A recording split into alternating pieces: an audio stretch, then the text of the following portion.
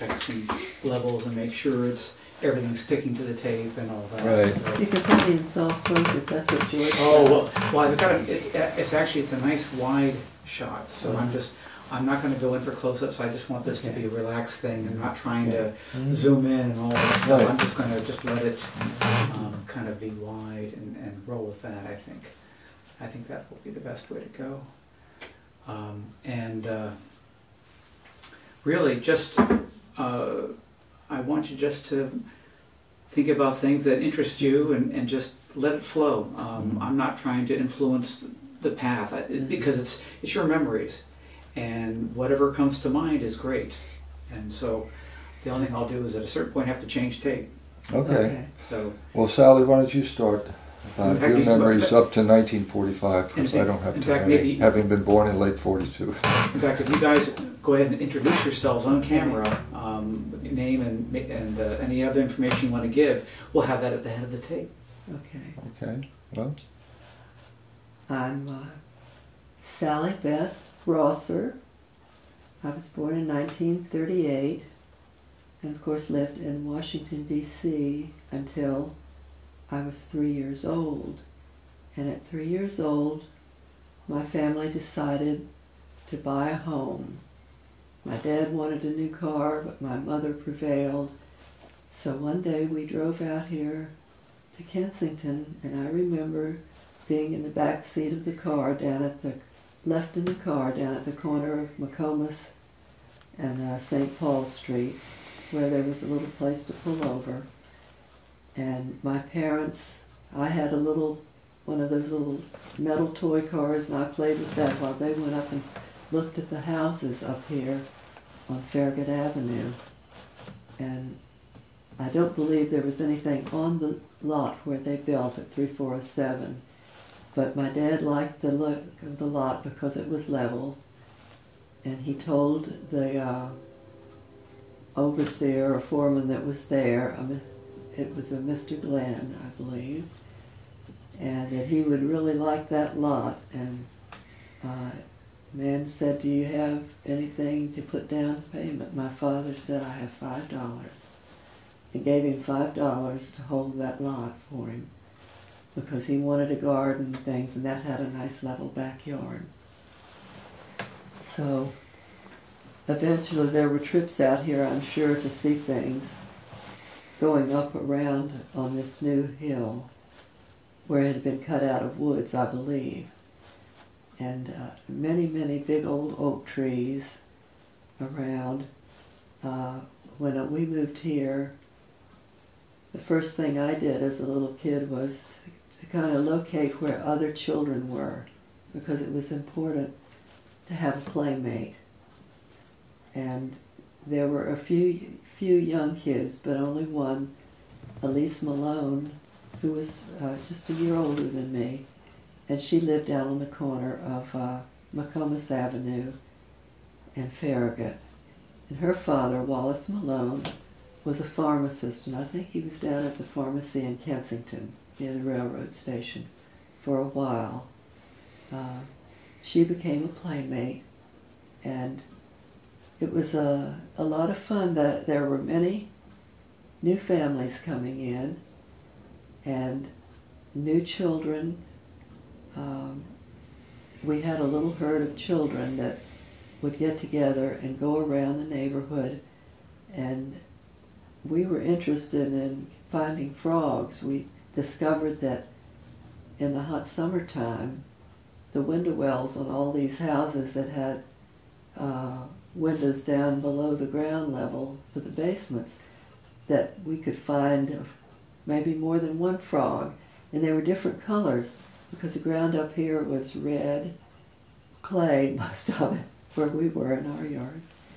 But other ones had slightly different colors, and we loved it. We would sort of case the joint and look at the houses and wonder if anybody was looking, and we would sneak up and look in the window wells to get there. But we didn't really keep them there, let it go. And I don't know, Johnny came, he was born November 42. 42, and as a little baby, of course, he brought in new things going on. We played out in the yard a lot.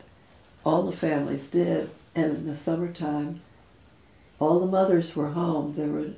I don't remember any two-car families in our neighborhood. And many of the men that were all home, I guess, worked in wartime jobs, like my dad, who drove a bus. And he was considered for transportation was sort of a crucial thing. So he got extra gas coupons, things, and he would leave and work long hours and wasn't there. So the women would get together and visit and take us children for walks and things around. And the doors were open. There was no air conditioning, and we were like a little herd that ran from house to house playing. And when it got too hot, we would go to some of the basements that were cool, where we could go in back doors.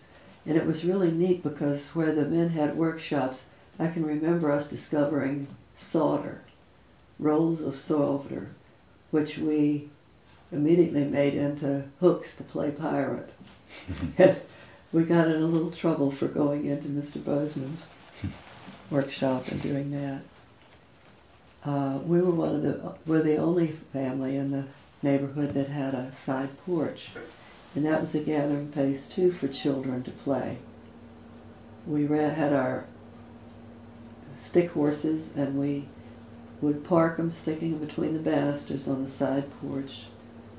And as we ran around playing, at some distance sometime, because nobody worried once we got to be preschool, but having 2 strong feet, we would go up Nokomis in different places, but we could hear my mother call me to lunch. She had a shrill, loud East Texas voice, and she would stand on the front stoop and scream, "Sally, Sally Rosser, come home," or dinner time.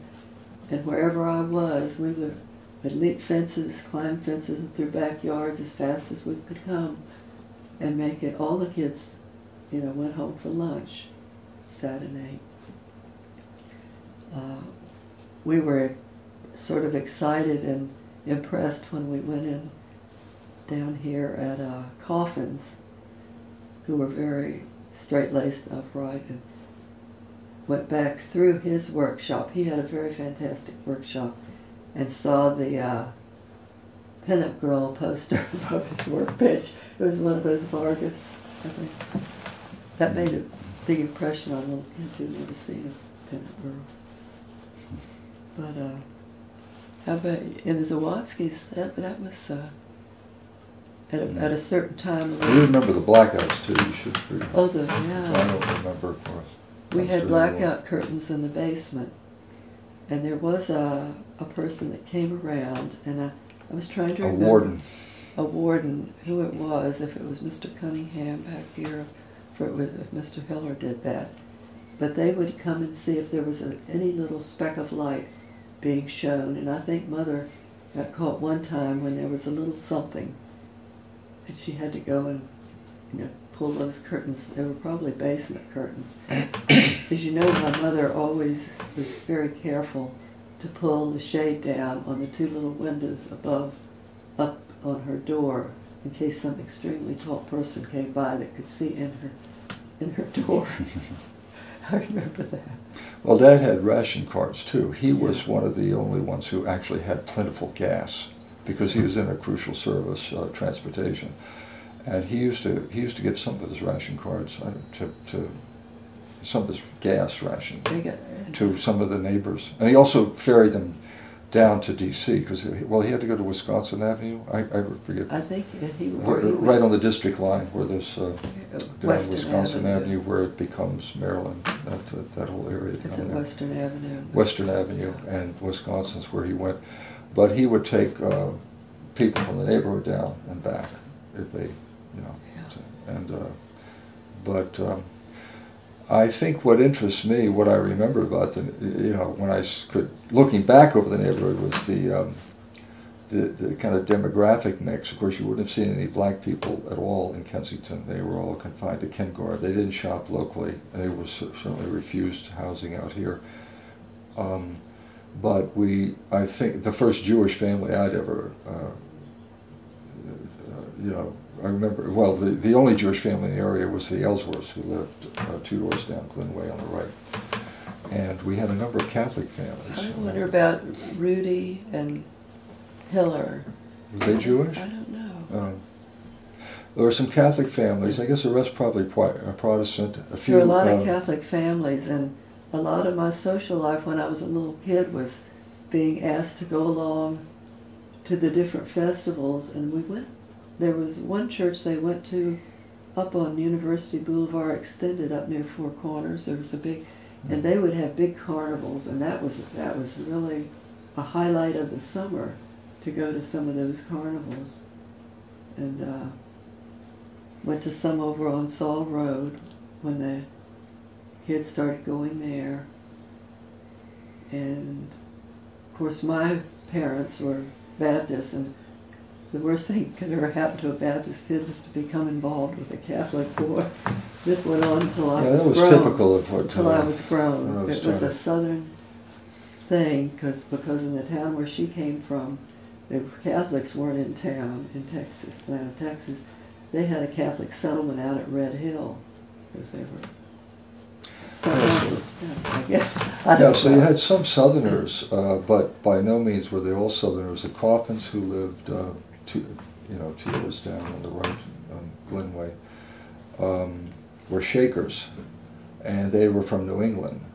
They were succeeded by the Elsworths, who were a Jewish family. So we grew up with them in the late 40s, early 50s. Think about that. I didn't know they were Jewish. And of course, a variety of Protestants, white Protestants, all white. Some of them, I think, they all probably first house ownership. A few vets moving in. Probably, I mean, this happened on a larger scale. What we're talking about up in Veers Mill, where that kind of Levittown, the Levittown tiny houses were built, up in Veers Mill / Wheaton, that whole area. There are vast numbers of those houses, very small houses built for returning vets. But what it did, it threw all kinds of people together that probably hadn't been together. Our dad grew up as a migrant farmer, and he went to the Navy and was discharged in the D.C. area, where he met my mom. They were both from Texas, who had come up looking for work in the Depression. And the other thing is that, this is a pretty affluent area. We'd just gone through a Great Recession, but this was, when this place was opened up, we were just getting out of a Great Depression in the 40s. When my dad was discharged, and they had a rental place down in Washington, D.C. before they bought this place up at 347 Farragut, 1941. He had gotten a job as a bus driver in what was the biggest, most modern mass transportation system in the U.S. That was Capital Transit. And my mom was working for the U.S. government, so they made, about $300 a month between them, something like that, which was a tremendous salary in 1936, 37. And that was the basis for them having money to buy. As soon as my mom could get my dad for buying a new car every year, because like a lot of people come out of poverty, had those status symbols of wealth. She was a compulsive saver. Yeah, she was very much of a saver, and middle class. My dad didn't grow up middle class. But you had these, a very diverse bunch of people, but made uniform by the fact they were first-time house owners. They were most of them living in an area they hadn't grown up in. They had children. There were a lot of children playing together, and of course you had to sit outside. You didn't have air conditioning, so everybody was outside all the time, in whenever the weather was good. And of course, it wasn't good in the winters because we didn't have climate change, so we had really severe winters. But in the spring, summer, and fall, everybody was outside until late at night, and so they were all thrown together. I think it was pretty, unique sort of post-war phenomenon. The suburbs, especially the early suburbs in the 40s. That was the first suburbs, pretty much. This was on the crest of the first suburban experience in the U.S., I suppose. And little things that you wouldn't think, the one-car families, coming out of the Depression, workshops. Every man had a workshop. They worked on their cars. You would have seen men with the hoods up on their cars, working, which you wouldn't see today, working on them, changing a tire, changing oil, that sort of thing. Gardens in the back. My dad had that whole back lawn was filled with a garden, almost all of it with a garden. Occasionally, one time he grew cotton just to show us what cotton was like. I took cotton to school to show explain to the kids, because they didn't know cotton from anything. And it was, I think that was unique.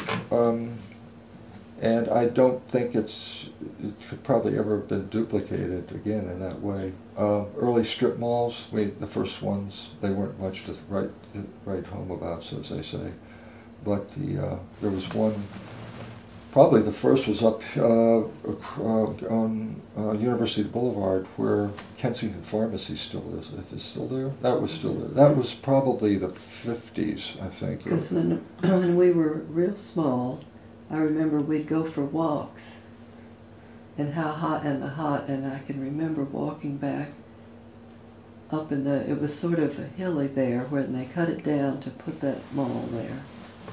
We got back in there, and it seemed like we had walked for miles. There was a couple of mothers and a couple of kids dying of thirst back there, and when they finally cut out an area there for a while, people played baseball there until they built the mall. And it had a sort of a cliff at the back where it had been cut out of that hill. Oh, I remember vividly, but this was the late 50s, early 60s, when Wheaton Plaza, they called it Wheaton Plaza. What do they call it now? I forget. But it was the first giant plaza ever built. And I can see that as a vast wasteland of clay. It had blackberries. And I remember it going up. It was quite a remarkable thing to see that go up. And I also, as a footnote to that, that was a brand new, one-of-a-kind shopping mall in 1960. And and John F. Kennedy made a speech there when he was running. It was not in the presidential campaign, but he was running for the Democratic nomination in would have been the spring of 1960, and my wife Claire, who was in high school, I'm trying to think, was this? It must have been in the it must have been in the fall of 1960. It must have been when he was running. I'm sorry, I forget this. It must have been the fall of '60 when he was already the Democratic nominee. But he gave a speech up at Wheaton Plaza, and they took off school. They can't have been. It must have been in '59 because we graduated in '60. It must have been. It must have been the spring of '69 because we graduated. He must have been running for the Democratic nomination. Anyway, he was a relative non-entity at that point, a newcomer, probably like Barack Obama, in the early stages of his attempt to gain the presidency, and similar to Barack in the fact he was a Catholic, and this was like going to be an apocalyptic event, the same way that many people on the right viewed Barack Obama as being his presidency being like something inconceivable. Kennedy's was that way. Anyway, they took off school and passed themselves off as high school reporters, and they took them up to the Indian Springs Country Club, and Kennedy actually said it there, gravitated toward these two young women after he gave a speech and sat down. And I remember so they had lunch with JFK in 1960, and my wife remembers him as being the most urbane and well-dressed man she'd ever seen, because most of the, quote, leading men in politics and in film looked much older, as most leading men in the 30s and 40s in films did, but he wasn't. He was a very modern-looking man. Anyway, so that was the '60, and that little journey up to the Indian Spring Country Club took place in Wheaton Plaza. So the earliest little strip malls and so forth, and then this plaza began. You saw it develop here, just like you saw the earliest versions of, if not Levittown, suburban communities here. And the whole post-war experience, such as you would have seen it for white people kind of being thrown together in these suburban communities, is a phenomenon. When I went over to junior high school at Kensington Junior High School that year, all of those children correct age up there at Beersmill Village were moved over and really expanded the numbers at the junior high school. I remember there were lots and lots of students that came from Beersmill Village, which I guess we'd seen it go up because when we lived here at first, our family doctor was up there in Rockville, and we would drive up there, you know, to go to the doctor for various, to get shots for tick shots, or I don't know what it was, poison ivy shots, Yeah. which we hated. But so we had watched Beersmill Village go up, and then suddenly here were these hordes of new kids we had Yeah. never known. We'd gone to school That's right. all together, you know, from kindergarten to 6th grade with all of these other friends, and went to a school building that was rather small, that later would put many different sections up there at Kensington Junior High to make a circle almost complete. But that year it was very small, and I even rode my bike. I did it a few times.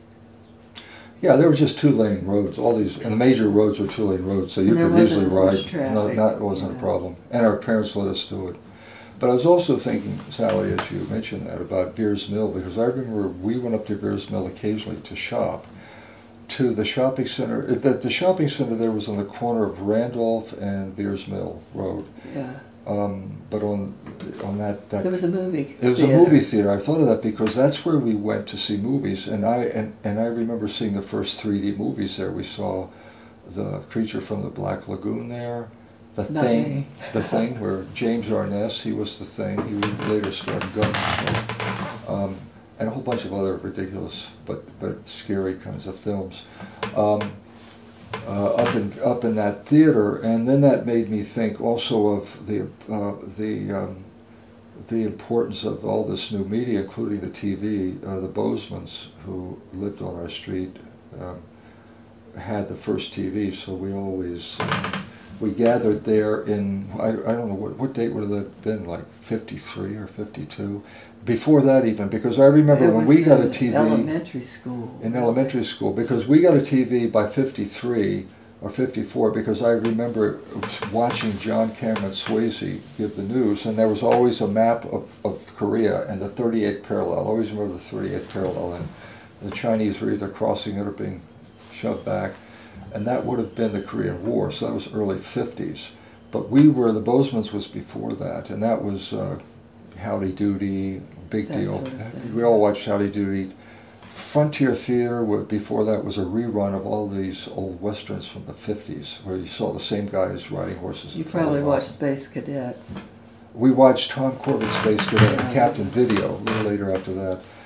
But that was, all the neighborhood kids went over to that TV, and then we were 2 or 3 years later in getting it. But the other thing so we grew up on radio, really, on the Green Hornet, Fibber, McGee and Molly, the FBI and Peace and War, all those great ones, one after the other on the weekend nights. And when you were sick, all you did is just stay home and listen to the radio.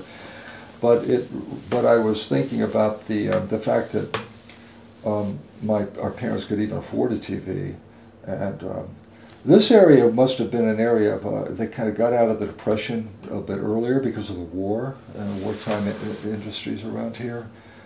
Certainly my dad and mom making $300 a month, they were like very wealthy. I mean, when they went back to Texas, my dad's family was not even middle class, and I mean, they were just, my dad was making a salary that they couldn't even conceive of, and up in an urban area. That's what he had done in the Navy. He had set all of his earnings, and he would keep maybe $5 or maybe less for himself and send his whole salary Per home month, to East yeah. Texas because they were in such dire straits. So But the affluence that we this were, was better. Sally and I were of a generation that we'll probably never see it again in this country, which, I mean, we don't remember the Depression. All we remember is our parents suddenly getting new cars. Began in the late 40s and 50s. Dad kept our car, that old 1940 Dodge, as most people did. They kept pre-war cars until about late 40s or 50s. But then they started buying a new car every 2 or 3 years. And so we remember that. And then we remember having a car of our own, a hand-me-down car. I had an old taxi cab that I drove to the University of Maryland with that I painted, Earl Scheib paint job for $20, $30. And, but we remember the affluence, the rock and roll, all the kind of, teenagers as having enough pocket money and having a car and being, zapped out on music and stuff, zapped out in the sense of preoccupied with their acne and all that. That was, but basically not having to have the kind of hardship that other generations had had, and never worrying about getting a job. That's sort of post-war affluence, and especially as it affected young people. But it affected our parents too. They never forgot the Depression, but rising college, incomes, labor unions. My dad was in a labor union. The Capital Transit, remember, was bought up by old Roy Chalk, who practically ran the thing into the ground. I remember that they were on strike. We went down to Texas. They won the strike. Without that union, my dad would have. If they had right to work, these right to work laws, my dad, we would have been thrown out of work. So labor unions.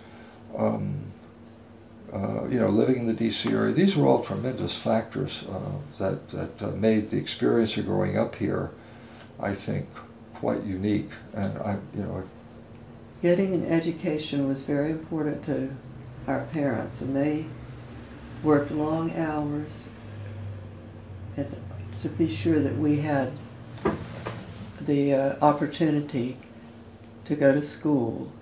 And I was able to get scholarships.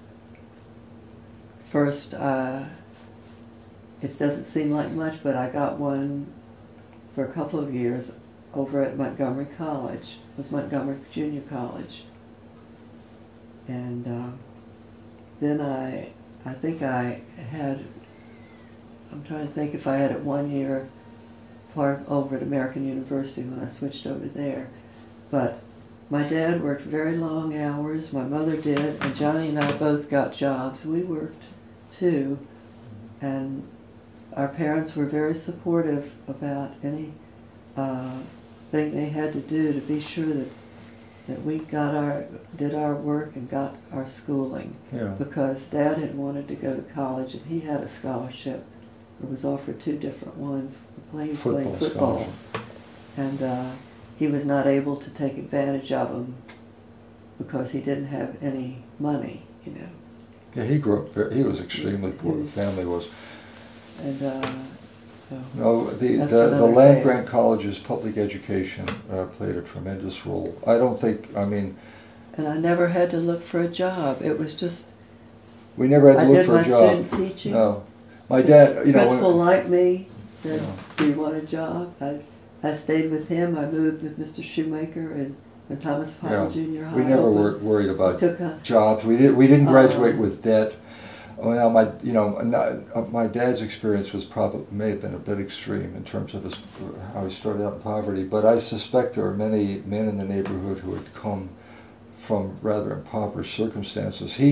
He rebelled from his father at 15 and went and got his high school education because he was part of this is in East Texas.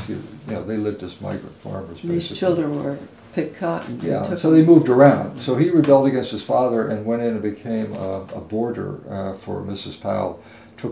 Did some odd jobs for her and became the school janitor to get his high school degree. Played football, got a scholarship, broke his collarbone and gave up his scholarship. The Honorable man he was. Couldn't find work. He graduated from high school in 1928, I think. The Depression came in 29. He went to the borrowed $50 to get his teeth fixed and was accepted into the Navy. Was in Honolulu with Pacific Fleet for 6 years. Discharged at D.C. as a X-ray technician in 1935. So, that the fact that so he was always valued education. He was fortunate to be able to go into the Navy. That showed him what a professional life was like. He was also fortunate to be white because black people were in the Navy, but they were all stewards. and he took care. His last assignment over at the Naval Hospital it was, I think, then in D.C. and up Bethesda, was to. I mean, he was an X-ray technician. He X-rayed Franklin Roosevelt and his wife and so forth, but was to take care of an old Army commander, naval commander who died, and whose last dying wish to his wife was to look after my father. And so this lady, who was well connected in D.C., gave my father all these letters and of recommendation, and essentially said, I can get you a job as a fireman, a policeman, or a bus driver. And nobody could get jobs in. She had connections because they owned one of the Big papers, like Washington Star or something like that. Star or something. So anyway, he marched down to Capital Transit, which was hiring, and there was a line of like 300 men. And the guy said, go back to line. He said, into line. He said, I have these letters. He looked at the letters. He was hired that day. So there are still stories of had to do with chance and circumstance that among all the people here, there again, being white helped. Being in the service probably helped. There were some class differences in this neighborhood. People were better educated than others, but a lot of people were their first-time homeowners coming out of rural, some of them out of rural backgrounds, and all of them out of the Depression, and after the war, period of rising affluence and stability. That we grew up in. This is a very stable neighborhood, and crime-free and everything. It's it's a unique period in American history,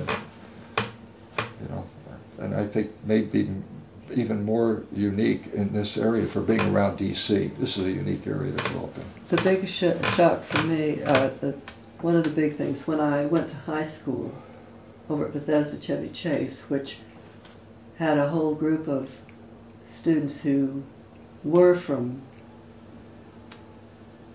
very, very wealthy families. They belonged to the Congressional Country Club and different places. And they'd gone to Leland High, and it was they called the Kensington, I didn't realize that we were the bridge setters, referring to the railroad bridge. And which reminds me that was a big thing, that railroad, that interested us when we were kids, because when I was in elementary school, there was no school bus. We walked to school with the older kids, and I was so proud to have my book bag and some of them had books, and they held them like this. And we would imitate the older kids. Well, when we would get there, there was a morning train that came from Garrett Park, which you could hear the certain blow that they have for different stations. A steam engine. And we would hear the steam engine up there coming from Garrett Park. They picked up passengers, I think, up there. And because Sally Buck's father rode the train all the time. And we would stand on the bridge, and you could watch it coming down there with that plume of black smoke that covered all the sides of the embankments and everything. And it would stop as it went under the bridge at Kengar. There was an old wooden bridge there. Still there. And then it would boil up, and we would watch it until it got so close we knew we could just barely make it to the end, and we would close our eyes and run like crazy to get off the bridge while it went under, and you could hear it go under the bridge and then come up with great force on the other side of the black smoke. Yeah, it was amazing. Yeah, steam engines were incredible. And it was, I just loved that. And also when they stopped in Kensington Station and the steam settled down, it kept coming out of the sides near the wheels. It's quite impressive. We could hear all this from that went into the 50s here. too. No, we had steam engines well into the 50s too. They didn't just stop. And, I remember the electric ones came in. But the sound of them, because they stopped and moved cars there, and you'd hear the cars being put on the siding and banging. I guess they unloaded lumber and stuff. Yeah. And there was always lumber right near stuff stacked up there, lumber and goods all along there by Mizell, where the new parking lot is, across from Mizell Lumber. So, it was stacked up with all kinds of goods. And you could hear them letting off steam when they would sit there, and the sounds of that. You could hear those, when our windows were open. and everything, and Yeah. the trees were not as tall. A lot of the Well, you were upstairs too, yeah. so you could always hear When I was a little everything. older, I was upstairs there. But that was, hearing those trains was a big part of it. And Still they were is. You can dirty, still hear though. them today. very dirty. Except that you could hear the steam part of it, the engine part of it is kind of impressive. But no, it was. And we knew the station master. We always crossed, or not always, but we usually crossed where there was an actual bunch of boards there, and you could take Yeah. your bikes across the track. Yeah. On our way to the playground Mm-hmm. down at the cabin, little cabin. Yeah, we had a range of freedom. The kids don't know that it is something else with our bikes. It went up, sort of all the way up to Veers Mill Road. It went down Kensington Parkway to that I don't know what that park is called, but it was there. The cabin, and that was owned by Esther Mizell, who's one of the Mizells that Oh, it was. owned the lumber company. And it became a park, a county park. She owned that, yeah, and later I think it must have been donated okay. or something. It had a clay tennis court there. Yeah, we all gravitated, but that was one end as well. And then And of course even it when went. we were then, they told us that to stay out of that creek because it was polluted. So I don't know what was being dumped in it then. You never know. Who knows? Oh, one little footnote to this is you go down Kensington Parkway past the old houses and start to approach the park. When you're right before you get to the park, 1 block away, there's a house that's on a little island, and it's a kind of 50s house with glass and brick. I guess it's still there. Remember when that thing went up? We were so amazed because it was the first modern house. Modern-looking house. This house had a kind of a cantilever roof. It was a little bit of a Frank Lloyd Wright influence. We thought, this is really interesting. Really modern. Yeah, but there weren't too many houses And like up that. in there, we discovered the little noise library. Oh yeah, that was And I loved it.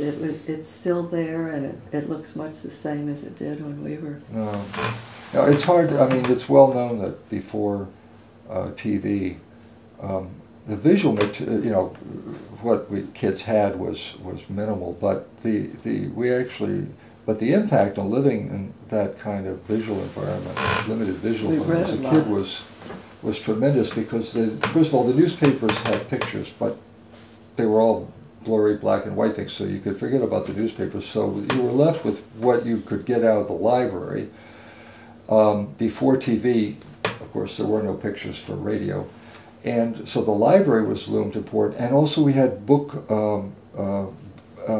newsstands. And you would go on a newsstand, you see all these periodicals. Beyond that, it was what magazines your parents subscribed to. And for us, it was Look magazine, Life magazine, and Saturday Evening Post. Yeah, Reader's Digest didn't have pictures, but those something like Life magazine that was a tremendous event when it came into the house, and that was the case really well into the 50s, even for something like the JFK assassination. The Life magazines that you can still buy were actually important to us at the time, almost as much as the TV coverage. But the visual materials that we were exposed to were really minimal, so we were left really, and the TV, available TV for kids was it started in the evening. It started at 5:30 or 6, over by 7. It wasn't until the late 50s that you started to get a lot of evening programming, and then it was Ed Sullivan. So you were watching things with your parents that were entertaining, Milton Berle shows, but they weren't kid shows. They didn't have many kid shows. So we were left to our devices to play outside all the time and to take our bikes and just be gone, and see you later. And that was kind of a unique experience too for the suburbs. I mean, in the sense that it started diminishing rapidly in the 60s for kids. One of the things that I really remember in this neighborhood when I was small was that even the older kids, all the kids got together in the summertime, and there were a long period of time when they played hide and seek, and would play until it got too dark to see. Capture fireflies. Home used to do that. was one of those pine trees that was not in our lawn, but just across the next driveway, where it had been cut, driveway was two cement things going back. There were those two pine trees, and they sort of stuck up tall, and I think that was home base. That was always, you know, where the person counted. Yeah. And there would be a bunch of kids, the Masons, the Swatskys, the Bloss, they were all older, and they somewhere in Scouting or something. And they were boys that played ball out in the street. But all the little kids played too. And we would all be running and hiding all over the place and sneaking back. And, behind everybody's hedges, so you just were all you know, around people's houses all the time. I remember what fun that was. Yeah, well, it was And very fun. we had a walk, a solid walk out front, and we'd play. Well, hopscotch and stuff. No, it's where you try to leap across the walkway, and the guy on the walk would try to catch you. We played all those old games. We played Monopoly on our And, porch. The kids came over and played cards. Everybody played cards, old maid stuff, and their parents played cards once or twice a week in basements. And They would have collected They all had cards. card games. Canasta, I don't know, Yeah. what, poker probably. I don't remember what they played. Played But what they Not bridge. bridge. This is not a bridge community, playing They community. probably were playing something in gambling. Probably. The Masons and the Bloss. And they would have, you know, they would eat together. The house across the street where the Dutch couple lives, the basement was a big gathering place for all the young couple parents. They liked to dance. They liked to dance, yeah. And Daddy worked late nights, and he really wasn't a dancer. Yeah, he so never mother, danced. mother was usually at home taking care of the kids, with the windows open, listening to the dance music next door at Bloss's, because they had that patio, that paved. It was just a solid concrete. Yeah. Before they built it. The whole thing about the windows open, that was a phenomenon Yeah. well up until, I mean, who knows when. I don't know, my mom and dad never went into, I don't know when these houses, if they ever got centrally air conditioned. Some of them did, central air. But probably, I would suspect even up into the 70s, a lot of them had one or two rooms that were air conditioned, or probably a living room. Yeah. Everything else was, they closed doors and other stuff was left open. But having your window open, that was a big, you know, that was just the way it was, you know. It was interesting. But of course, so we played hours until 9:30 or whatever, every summer, and collected fireflies. There used to be zillions of fireflies around here, and all stopped only when the Good Humor truck would come. I don't know if you remember the white Good Humor truck. It had a couple, had one thing on the side it opened and one in the back. I forget, they hauled out different stuff. We'd be But that everything running stopped. to get money, or trying to run and stop him. Yeah, yeah. If you were playing course, hide and he seek was- and heard him late and he had That was gone, big. they didn't stick around too long. But you had to make a big choice with your 5 cents. Did you want to get the Good Humors were ice cream with they Which had I chocolate guess. on the outside, but they went fast. If you got a popsicle, it lasted longer. Those are the kind of decisions kids had to make. Our parents could have been working in the fields or whatever at our age, but we had a good. But we got allowances, and we had jobs to do. I had to wash No, we all dishes, worked. and my No, we father all made had- a little two-step thing to sit in front of the We had chores counter and and jobs. sink there. And Johnny, you probably stood on it too. So we'd after supper or something, when we'd had supper sometimes, I would help wash the dishes, and I had to stand on those steps to Yeah, we reach all in did there. chores. And when I got older, I did, and I could remember in junior high, I would go do a little bit, come back, we just got TV, watch TV, have to leave and go wash dishes again. It would take all the afternoon, all the evening. Well, my mother turned me into this fantastic house cleaner because she used to pay me 15 cents, 10 cents for specific jobs. Cleaning a closet, cleaning a floor, and she was very particular about how everything had, so she'd point out all these little details, which of course, once Or they're pulling pointed out, dandelions. if you're house cleaning, once you get accustomed to cleaning a molding or whatever, Well, you you never became forget. Bathroom, I cleaned all of her bathrooms. She was happy to do that. I probably underpaid She paid too. paid David and Johnny to pick gray hairs when the gray hairs started. Yeah, that's true. Until there were too many. Yeah. And then it was like 3 gray hairs for a penny or 4 Yeah, gray hairs. yeah, I know. We used to saving pennies. They used to look at, and looking at all of our change, I remember that, because if you looked at your change, you'd find a 1905 coin every now and then, or Indian head penny, and they saved all that. Do you remember how we inherited all these coins that were not worth, but if a penny was worth 5 cents, they'd save it. They had all the coin value books and everything. Well, the V-nickels and all. The V-nickels, the little, Indian whatever they head were, pennies. aluminum pennies, they had these. Yeah, Those in the were, war. but they were keen on get the buffalo. There will be a time when buffalo nickels don't exist, save them. And so we would save buffalo nickels. But you had a lot of early 20th century coinage coming, circulating. Yeah. And that was a way that was like long-term, like your 401k was a coin collection. I don't know if you remember, I used to get a quarter. That was my weekly allowance. And one time I had tasted sweetened condensed milk because Mother made she made ice cream. She made something that she froze with that.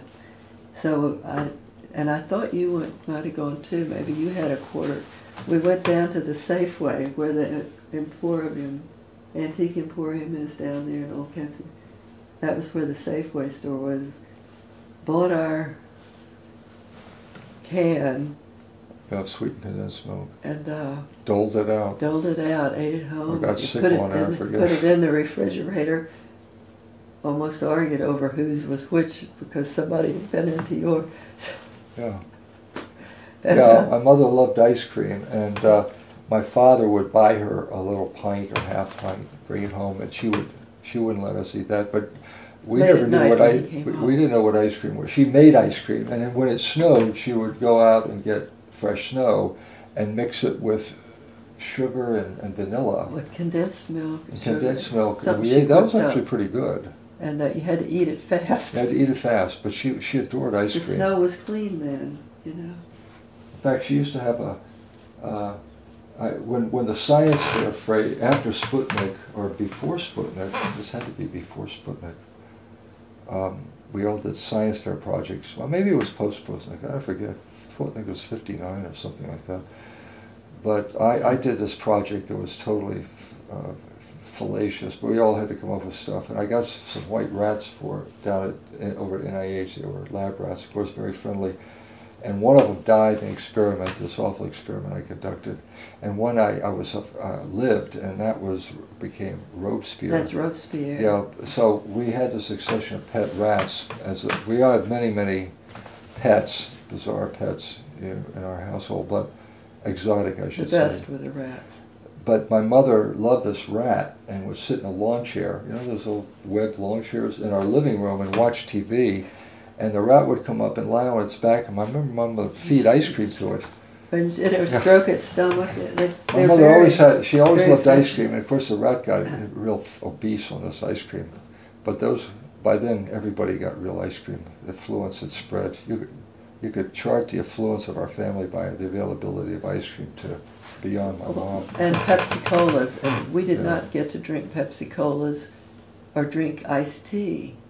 And when we go back home to her home in Texas, I can remember we went to eat catfish or something down on Caddo Lake, and we were little, and they started to hand out drinks, and Mother wouldn't let us have iced tea. It said they don't drink iced tea. They don't drink iced tea. This poor little Mother said, you know, it's not good for the children or something. And she was from Texas, but we did not have iced tea. Or when Daddy brought home the ice cream and things, we knew not to ask for the Pepsi Cola or the ice cream. That was hers. She took an ice cube tray and made up her mixture and would shave it down and put it back and freeze it for us. And it was pretty good. It tasted pretty cold. Well, you didn't know regular ice cream was you. But I think expanding on this idea, even the affluence could be detected by the amount of ice cream in the house, and things like that for the kids. But at the same time, it was probably into the early '60s when they stopped depending on canned stuff that they made in the summer. I mean, a preservative. Oh, yeah. The mason jars full of shelves in the basement. yeah, filled with stuff. There was a whole period of time at the end of the summer when Mom was, boiling all this stuff, jams. What did they have? A lot of tomatoes. Lots and lots of tomatoes. Lots of tomatoes. So that's what we ate in the winter for fresh vegetables. Now I can remember also down in Old Kensington where the antique store is. There's a little cafe in one of those places, and there's a parking lot behind it. Right on the other side of the parking lot was Safeway.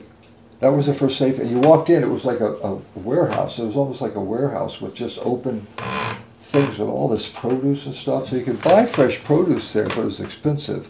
And they grew There were their own. 2 stores when I was little. The DGS was the Jewish. Yeah, by DGS, they were side by side, and the and Safeway. between was the parking lot. And then the Safeway. And the Safeway. And they're basically small stores, but Yeah. that's where they stopped. Yeah, you want to take that on? Yeah, I'm going to change the Sure. We all in the neighborhood went to the movies, to the Avalon in at Chevy Chase Circle. That's true.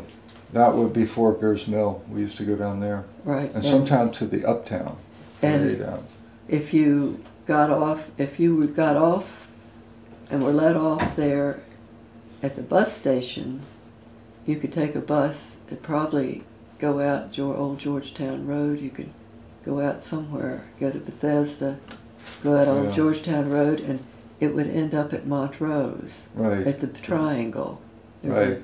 That was where the bus turned around. So I used to be picked up by Daddy, and then he would drop me off again, coming back. But when he had the run that came straight out Connecticut Avenue through Kensington to Wheaton, yeah, you would walk. Oh, I remember that. You would go down here and walk out St. Paul, just right up to the University highway Boulevard. to the bus stop with Dad with his bag lunch, and you get in there. I remember Dad taking me on the bus. And Johnny would sit behind. You could sit behind him, and maybe David did it. Yeah. But ring the bus. There's nobody they on the bus. They had a ticket counter, and I don't think it really. I don't know if it even worked there, but it was a thing that made a ringing bell sound that you could reach up. That said you wanted to stop. It was a request, a stop request thing, a little pull thing. Yeah, that was something you pulled, but this was a big round thing. Up front that you rang. That made a sound like a cash register going. But it wasn't in use. No, I remember that, the old buses. No, the Daddy would ring that, and he'd go up to Montrose, not Montrose, up where the radio station is, or something up there. Up right along the main road, you cross Beers Mill Road, and up there on the left where there was a radio station there. It's a place the bus could pull over under the trees. Daddy would eat his lunch, and then he would turn around and drop Johnny off on the way back. Yeah, to keep to a regular time schedule. Yeah, so if he was a little early, that was his layover for lunch. Yeah, layover. He had 10, 15 minutes or something. Yeah, it was a kind of unique time. And right where with all these different things. I mean, you let your kid walk up and wait for a bus. You didn't. We had tremendous freedom walking up and we knew a lot of the people right down there where Daddy called it the Crystal Palace, but that tall apartment building at the end of St. Paul across the way. University Boulevard. Mrs. Cook used to live over there. She raised, I think, we called it the birdhouse. She raised these standard bred gaited horses, and one of them was featured in the Sunday paper one time. We all thought it was like a movie star horse.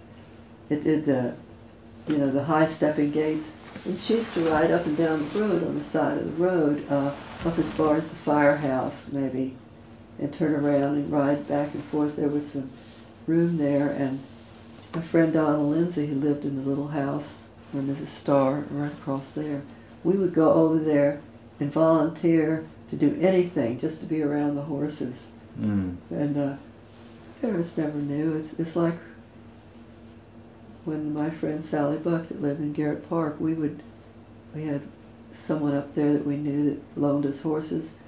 We would ride almost to Silver Spring. We'd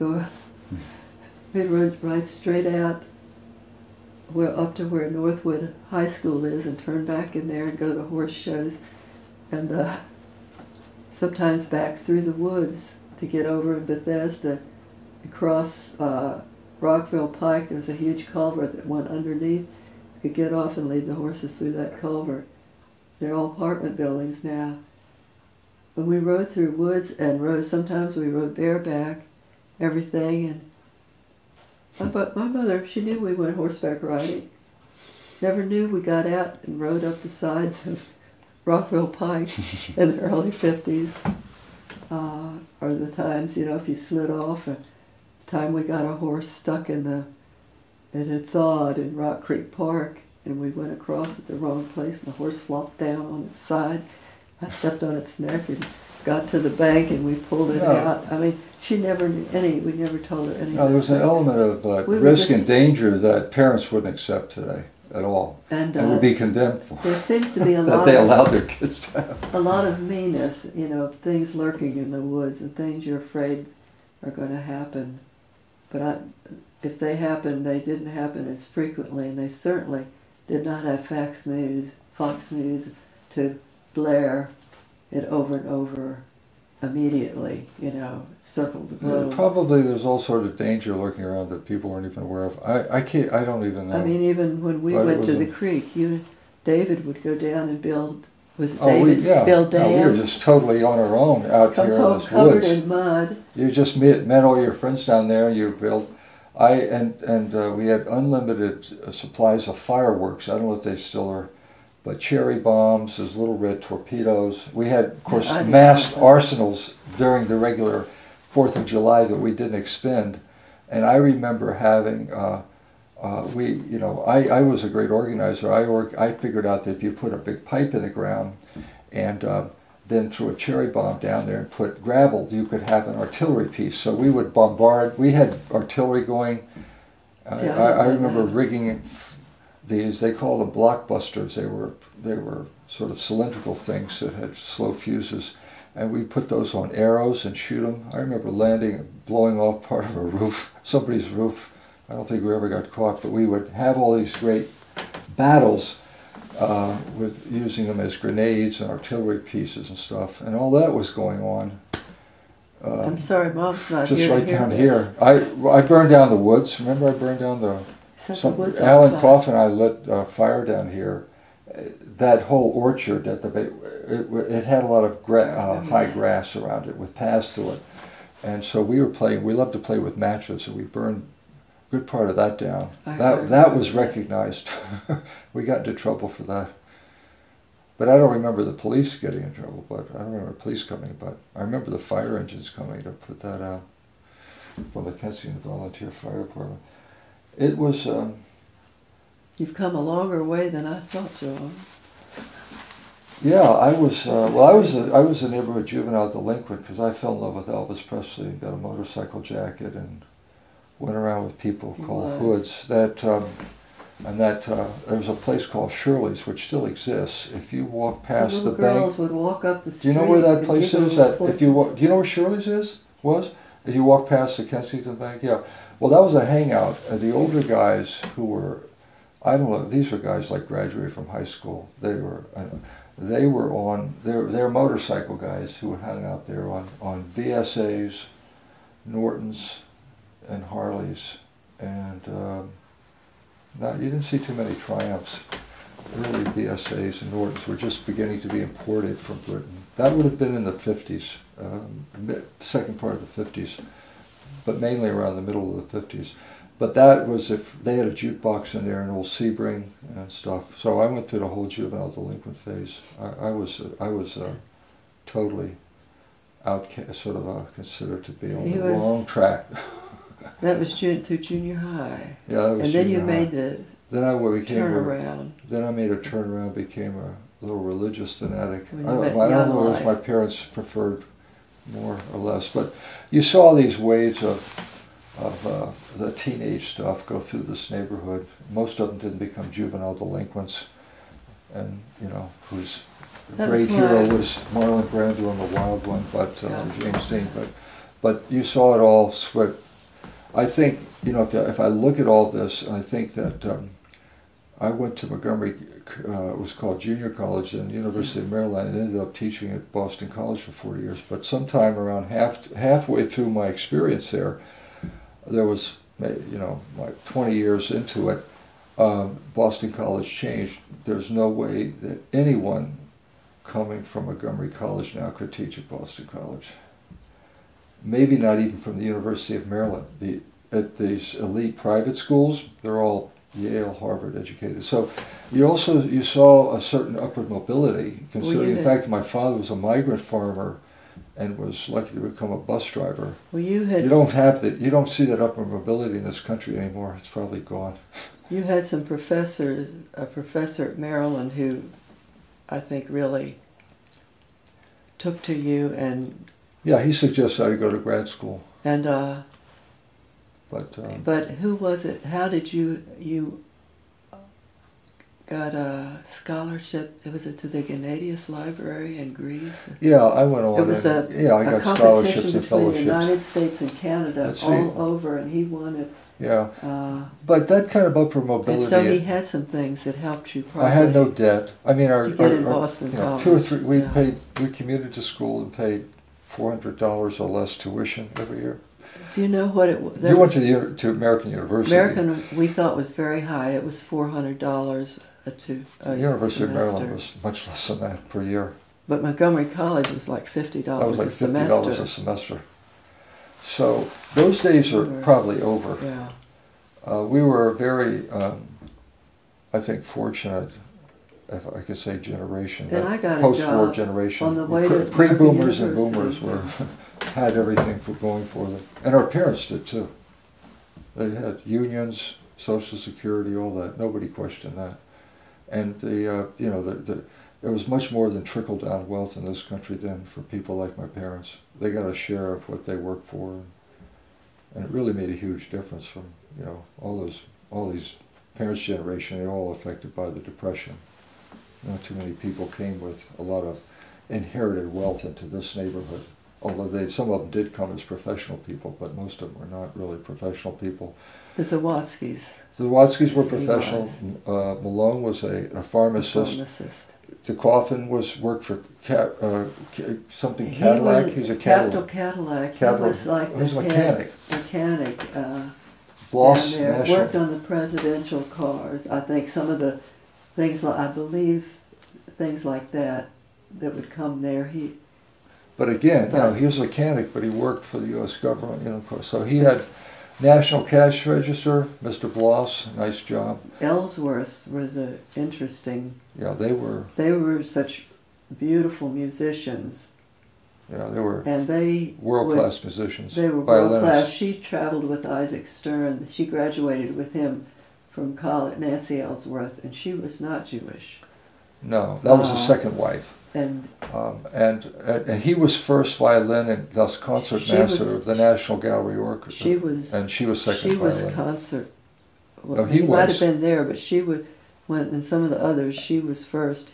She was really... After he died, and she played at the Kennedy Center for years after he died. But no, they joined at Cedar Lane. They joined the church down there. What is that? The one that... Unitarian Church. Yeah. That's where he was buried from, and had all these people that he had played, quartets and people from the National Symphony Orchestra came out to play at his funeral. It was fantastic. But they would play and they would practice quartets and have the windows open, and it was just wonderful. You could just walk in their house almost every evening and hear they have cello and violins and violas. And I babysat for their kids. It was amazing. And they would, the two twins, who were still in the area, and one is up in Frederick, and they're involved in music. They had their little violins, and they would play, when they got to the little child stage, their parents would go and leave with their instruments, and Roger and Bill would get their Yeah. little violins and say, we're going to play. You know. Mr. Ellsworth was a Russian Jew. Nancy was his second wife. Grant, my friend, was his offspring from his first wife. The twins were with the second wife. But Grant had the basement to himself, and Grant was a very influential person in my life because he taught me.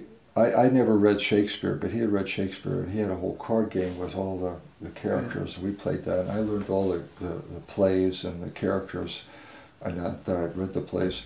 He also, comic books were a big deal when you were growing up, but he had classic comic books.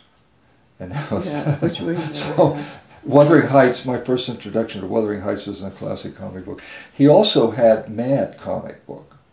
And that was Mad. The Mad comic books were totally subversive, and I didn't know anybody else who had a Mad comic book with Alfred E. Newman's picture on it.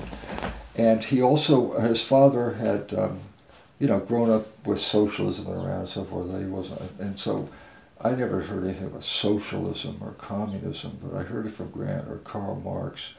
But that whole different point of view with classical music, Shakespeare. He taught me chess. He beat me all the time in chess. He was a fantastic chess player. He also played the classical guitar, Grant did, and he used to play for. So that was something we did not get in school, even in the high school level. I didn't get classical guitar. I didn't hear classical music in this area. I didn't hear Shakespeare talked about it. But also, we got it from the Ellsworths. They were arts. When I was in junior high, and I won a summer scholarship to go to the Abbott Art School, which was an old art school down in D.C., and William Walters was a wonderful watercolorist, and he was going to be teaching it. And they were offering this scholarship, this first time they had offered it.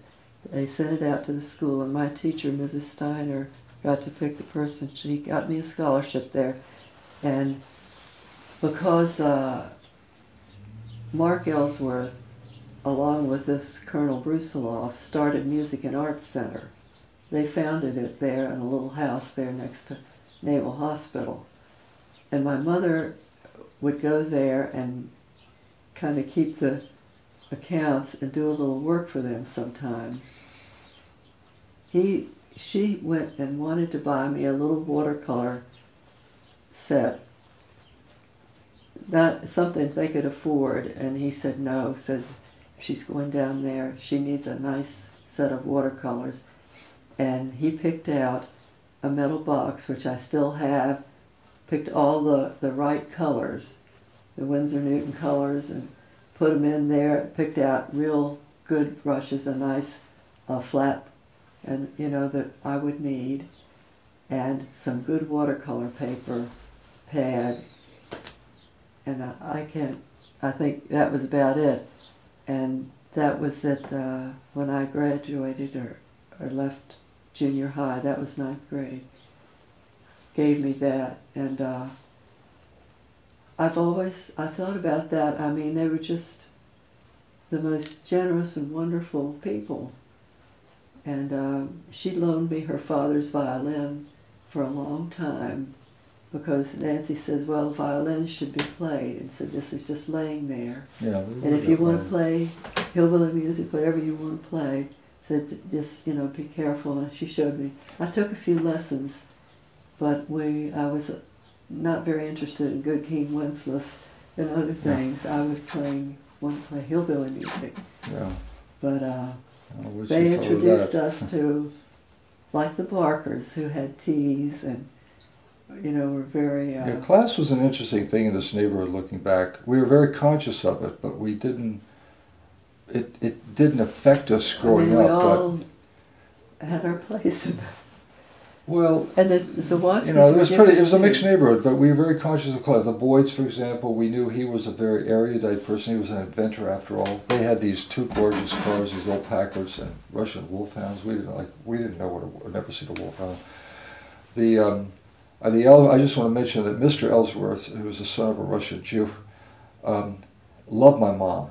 they got along famously. He thought my mom, all of her stories from the South and all, she thought she would. They really hit it off. He was a chain smoker too. He used to drive up this Come home for so lunch. fast. Oh my God! And turn that corner. Turn that corner on 2 wheels. Traffic up and down this hill has been a problem ever since we lived out here. But he was the worst speeder. He was like a, and I'll never forget him playing the violin with a cigarette hanging out of his mouth. Calm lady. Who Oh yeah, she was nothing calm ever as an ruffled Nancy. But I also. She drove him crazy. Oh, he was very emotional. He used to say that she was a great player. She was second violin in is it the National Gallery? They used to be on Yeah. TV with the National Gallery. She was second, he was music first. So program. he was concert master, as they call it.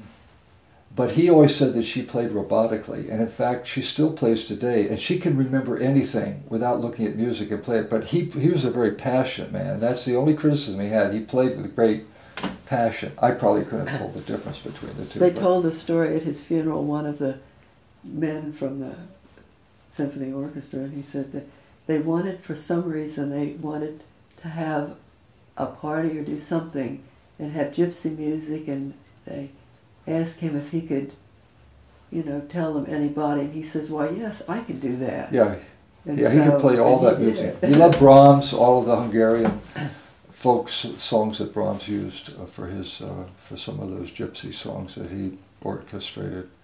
He knew all those. But I think one of the things, looking back, our generation was in a little bubble, really. It was wonderful growing up, but you had glimmerings of things that weren't another way of thinking or looking at the whole 50s experience. I remember when the Rosenbergs were executed, for example. I'll never forget looking at that headline, like, what is this? The H-bomb secrets and all. A lot of the stuff of the Cold War did not penetrate our mentality out here. There were people working for the government. Nobody ever talked about the Cold War, anything, or even the Korean War. It was like we were growing up in some kind of a bubble, and that bubble really didn't crack until probably JFK was assassinated. That was like a huge dividing line between the 50s and the 60s. The 60s began when Kennedy was assassinated in '63, but looking back, I think that the 50s, just mentally, was totally oppressive. I mean, it was the 60s that really imprinted me. But, our parents were people who went through the Second World War, they went through the Depression. They weren't interested, they had come through a turbulent period when, labor unrest, economy collapsing, war, and they were just happy, hey, we're stable, everything's getting better. And the kids, we were all part of that bubble, but music. We had a happy yeah, childhood. But we were living under the threat of the A-bomb and the communist, and we accepted all that Cold War stuff. I remember we watched I Led Three Lives about this guy who was communists were everywhere. McCarthy, I remember the McCarthy stuff. I just like. Okay. We lived in an apartheid society. It was as apartheid as South Africa ever was in recent times, and just totally accepted. I mean, so there's no real. Our consciousness wasn't really raised. That's the extreme it didn't do much for our difference. consciousness, but as they say, ignorance is bliss, and that's what it was like. It was a very blissfully ignorant. We were very insulated in a way. By our because they to never whiteness, fought. to the Cold They War, were to all of fighting this. on our country. And we weren't threatened with.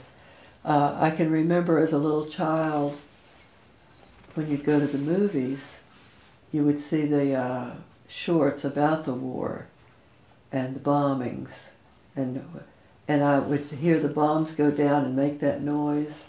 And I can remember when I was a little kid, there at first, a time when I could lay at night, and if you heard a plane go over or something, I would listen to see if there was going to be a bomb coming down. So there was, I remember that part of the newscasts that came on. When you would go to the movies as a kid, there would be This is World War II? World War II. Oh. Yeah. Yeah, I don't remember that. Because I hadn't thought about that in years, but I can remember laying in bed and hearing the... You see, the Korean War wasn't covered that way. You didn't have all this, like, the Vietnam War was, World War II was to some extent, although they didn't show the kind of atrocities and stuff you would have seen in the 60s from Vietnam. But the Korean War was covered with just a map and very little black and white photography on TV. So. And we had some men from the Korean War that came back and went to school when they were going along to finish their high school, evidently. But it was, looking back, boy, were we insulated. And it was I guess that's good, you know, if you're a kid growing up. But, race was a huge issue. It was more immediate. Our parents were both very conscious of race, to put it in a genteel way. My mom more than my dad, but... Dad less, because when he had been... He worked with black people. When he got a job working at one of the stores in town in Texas, and one of the things he did, he delivered groceries to their house. Some of the families, who people he knew, you know, in that town. I know that when we went back to visit, he always made a point of seeing some of the ones that he had. Yeah, Dad grew up picking cotton in the fields with black people, and I remember when I used to go on the bus with him. All those maids that were going downtown, they seemed to love Dad. He was talking to them all the time. He knew when they had Juneteenth or all the various holidays that they have in the South, Emancipation Day and different ones.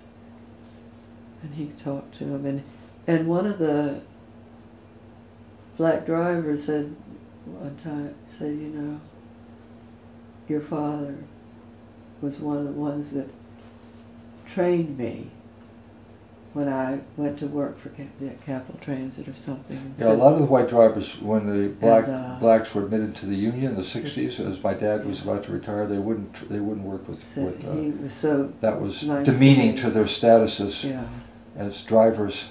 You know, being a driver was a big deal back then, and a black man being a driver, I guess, demeaned your career and your work in their eyes, and he wouldn't train them, but Dad did. My mom was who had never grown up around black people really. Was much more, very, very race conscious.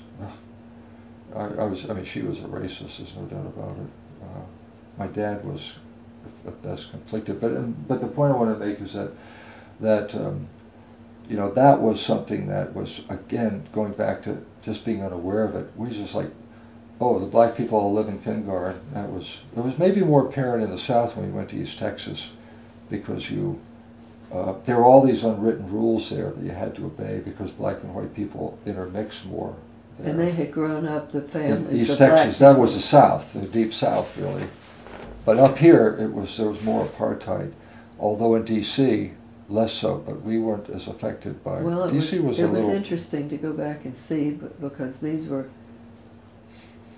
There weren't people moving in and out. These were families of black people that had worked for other families for generations. Yeah, it's wholly different in the South. And the whole racial on thing one of our mother's step-grandmother, she had a black lady that lived with her like a sister. They were raised together. Her father gave her to Granny when she was a girl, and they lived together until her black sister went to church with her and everything. When she retired, she got a house. Before anybody ate on Christmas Day or anything, that's Mother's step-uncle. Yeah, it was totally different. He had to get the horse and take food and dinner and presents to this maid. Yeah, there's a lot before more. Anybody else had theirs. There's all that personal interaction, and it was sort of interesting. The thing about the South was that everybody knew the rules. I mean, it was like, okay, this is the way it was, but as long as you don't want to vote. I mean, if you wanted to vote, that's a different matter. If you wanted to, you know, black people were really acculturated to their place. Place was a big thing, but I think and you really had to know the And rules when because you're Daddy around came black up- people. Up here, there was nobody saw any. I never saw any blacks. They were all in kindergarten. I don't know where they. They went into the district to work, or people in the district Yeah. came out as maids. I remember that on the buses. I don't remember if. I think you didn't have to sit in the back of the bus then. I don't remember, but maybe they did early on. Never noticed it. It was interesting to find out when DC Transit was desegregated. It may have been after Dad started working, I'm sure, in '35, at some point. But I don't, you know, we were just, again, just blissfully ignorant, and our parents didn't, you know, they were so tired from depression and struggle. They didn't want to talk about anything. That was my only complaint against the 50s, looking back, but at the time I didn't have any complaints at all. Well, But the 50s I went to was 60s, glad I wouldn't have known yeah. until the 60s. I thought the 50s were pretty nice. That's when I. Well, they were. Yeah. They were, but looking back, it was built on Cold War mentality, apartheid, you know, all these things. I mean, that I was much more conscious of in the 60s. I didn't think about any of this stuff till Kennedy was assassinated. Then I got obsessed with the whole assassination, conspiracy theories and all that. But How did the Beatles affect you? I'm sorry? The Beatles. Well, that's 60s. I think it I remember when they were I think it coming, affected everybody. and they were putting the In fact, ads. I was when Kennedy was shot. I was listening to the first Beatles album. The Beatles were just coming to the States or had been to the States. They didn't affect me at all. This was '63 when they first hit, but I wasn't interested in them because I was interested in Elvis and all that stuff, and they just I didn't like their look or something. It didn't seem like they had a hard edge to them. Later I'd get more interested in the Rolling Stones, I think, than the Beatles. But very quickly they caught on. By '64, everybody was a Beatles fan. I had, of course, my 9th grade art classes and everything. All the little girls wanted to go see the Beatles. And it had, for weeks in the newspaper, the Beatles are coming, the Beatles are coming. I don't know if you saw those. And I thought, what in the heck? I thought it had something to do with Volkswagen. Yeah. Oh no, it was a big deal. And it's like when the Twist came out, first time I saw that, I was teaching then and went in after lunch. And See, it affected people a little bit down the age scale. But more impacted them these more kids immediately. some of them had tickets to go see the Beatles when they performed, and they came back saying, it was so loud, everybody was standing up. We couldn't see, we couldn't hear. Yeah. We wanted to see what was going on, and said people were jumping up and down and doing things, and it wasn't a good experience for the Bethesda crowd. But the continuity across what was becoming a generational divide in music, not that people our age didn't get on board with the Beatles and later rock and roll, but it was a little, there was a little bit of a pause or, a lack of understanding or interest immediately. But one of the continuities was the Ed Sullivan Show, because I don't know how they heard about the Beatles, probably in the news media, newspapers, things like that, because you wouldn't have heard it on TV. But the Beatles really made it big when they hit Ed Sullivan. But then Elvis had also made it big, I think, at Ed Sullivan or Milton Berle. So these kind of entertainment shows where they unified these two, the first and next generation of rock and roll. And that's when people who were a little bit older than your 9th graders, like us, would have first seen the Beatles, would have been on Elvis. So everybody watched Ed Sullivan. And everybody watched the Beatles when they first appeared in their second appearance, the same way we watched Elvis. I remember watching Elvis on Ed Sullivan. From the waist up. That was so funny. I look at what's on TV now, and I think about the big deal they made about him kind of shaking around. No, you can't even. The stuff that's spoken about today, and the visual, thing, well, she mentioned the Vargas poster. Think what you can see on your internet today compared to a Vargas poster, which was actually a work of art. Yeah.